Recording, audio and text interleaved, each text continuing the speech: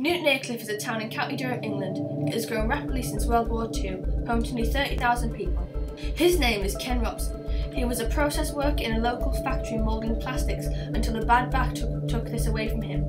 Once he retired, he needed something to do, so he started a local neighbourhood watch, then set up a residents' association. This year he was elected as a town councillor and put his work into the community. So, can you introduce yourself and your role in the community? Hello, yes. My name is Ken Robson. I'm a councillor at local level and I run a group called Acorn Residents Association, which does many things in the community, including bus trips for the elderly and for children.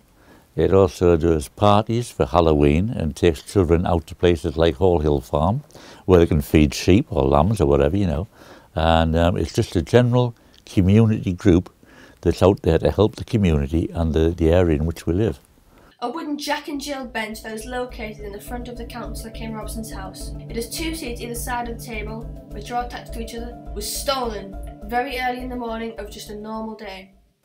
The bench is one of my greatest tools. I like to put people at ease when I'm talking to them. I don't want anyone to think that I'm a councillor talking down to them. And it's just nice to have a conversation, sitting talking like normal people do on a park bench about a lovely day. I can entertain dogs, I can entertain children, at the same time in full view of the public. Councillor Ken Robson reported the crime to the police immediately. A police officer took a copy of Ken's CCTV footage to try and identify the thief. Ken also put the video on Facebook to try and inform other locals of the crime and possibly identify the thief. I discovered the crime having been out on a normal Sunday morning litter pick with some friends in a local park. I came home and my wife asked me where I'd put the bench. And of course, like I said, well, I've never seen the bench, what's happened to it? And she pointed out then it was missing. When one comes out of a house, you get into the car and you very rarely look around to see what your surroundings are. So when I came back, I was quite surprised to see it gone.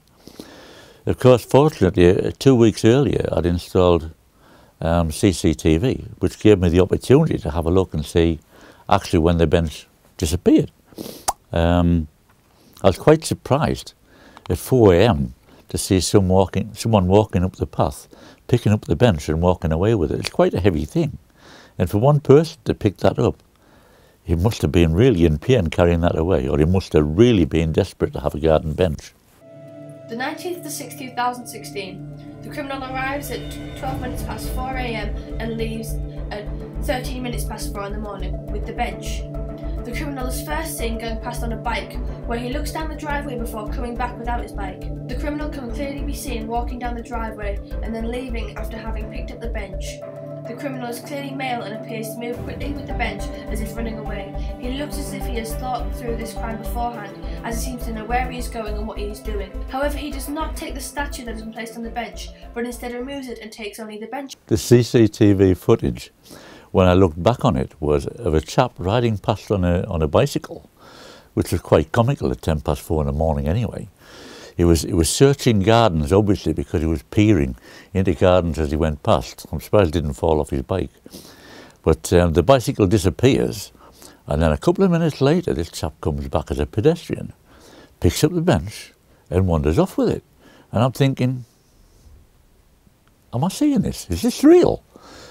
But this guy did. He wandered off with a bench, and one presumes what he did was use the bicycle to take it away. It's quite a heavy bench. It's an old one, but it's quite heavy, and I assume he had some sort of a rupture carrying it away. What was your involvement in the investigation? Prior to this, we had another crime, and it incurred someone taking flowers out of a communal tub.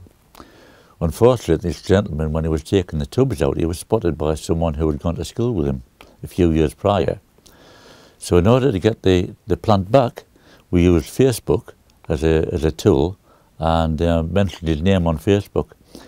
Within 2 hours, the plant was brought back along with an apology and a mumbled explanation of how this guy was drunk, and it was just one of those things. Whilst I was away on holiday a few months ago, a neighbour of mine used my drive to park a car in. When I came back, I was told that it had been scratched whilst it was on my drive. Consequently, I decided it would be a good idea to fit CCTV. I was very, very surprised at how cheap it is to put in, and I had 2 cameras installed on the front of the house and 2 on the back.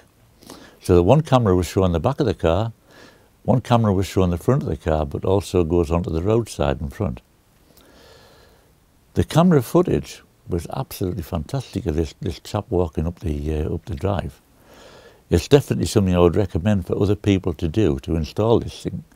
The police, when I was talking to the police, said they wish that most people had it, because if a crime's committed at the bottom of your street, you can tell which direction the guy's going in through someone else's CCTV. It's a wonderful tool for them, and it's a wonderful tool for people who install CCTV, and there's also a good chance you might get your goods back as well. The crime was solved by the Great British Public and our local beat team. One of the police officer's colleagues recognised the thief and they went to arrest him. The thief was not at his known address, so the officers went to visit other addresses he had been known to frequently visit. Ken had a lot of response online to his Facebook post from many people to say that they knew of who the thief is. The police officers managed to track the man down, which resulted in his arrest. The thief confessed to around 12 different theft crimes. In court, the thief was ordered to pay £158.48 in compensation to all of his victims, with £50 awarded to Ken Robson. The punishment itself was fair comment on the size of the crime. Stealing a garden bench, it isn't physically violent. It's not causing me any great major upheaval. So I wouldn't like to see him hung or jailed for life for stealing it. So you have to make the punishment fit the crime. I believe the judge was probably right in his sentencing. He fined him £150, and if he's unemployed, that's quite a lot of money to pay back. He awarded me a £50 compensation to replace the bench. As it happens, the bench was recovered, so the £50 is actually profit enough to replace the bench once it starts to go rotten. The only problem is, if someone has no money, how do you get money off them? The judge would probably accept something like a penny a week or 5 pence a week to be paid over a period of time. I'm 65-year-old. I could be 90 before I get my £50 back. But has it taught him a lesson? I'm not sure about that, because he was back in court within a few days for stealing from someone else. The police returned the bench to Ken's driveway, putting the statue back on top where it was to begin with. Ken returned home to find his bench and was surprised to see it back, but very happy.